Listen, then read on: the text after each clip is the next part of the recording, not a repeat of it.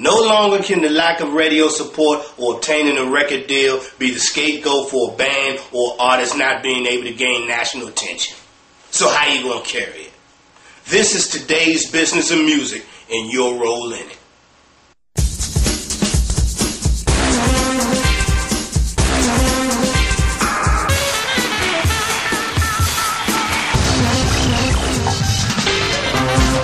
That's the way we do it, y'all. Do it, y'all.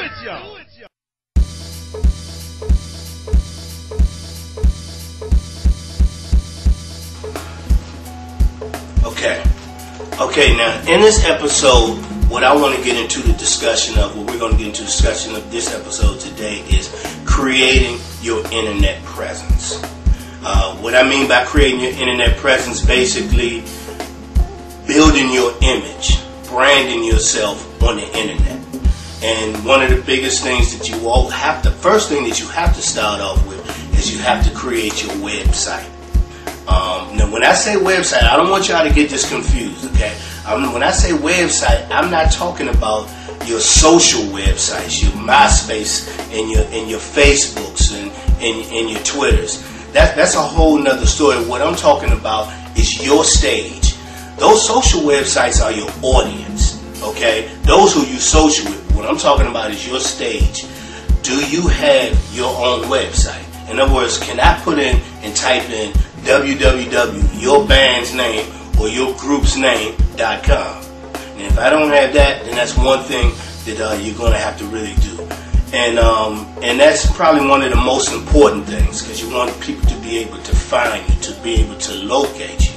And there's a difference. Now, well, let me explain the difference between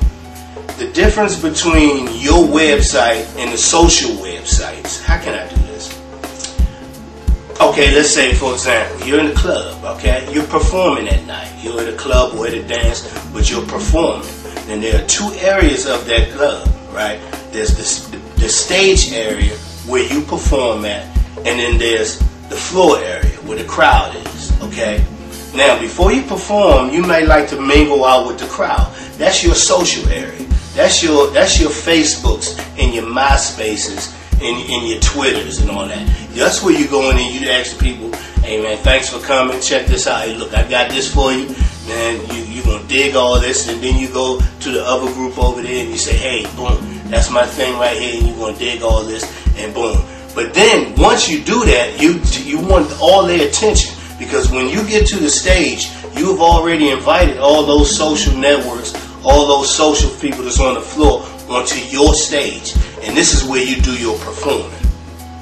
That's the difference between your website and the social website. So yeah, definitely create your social websites, because that is supposed to be used as a tool.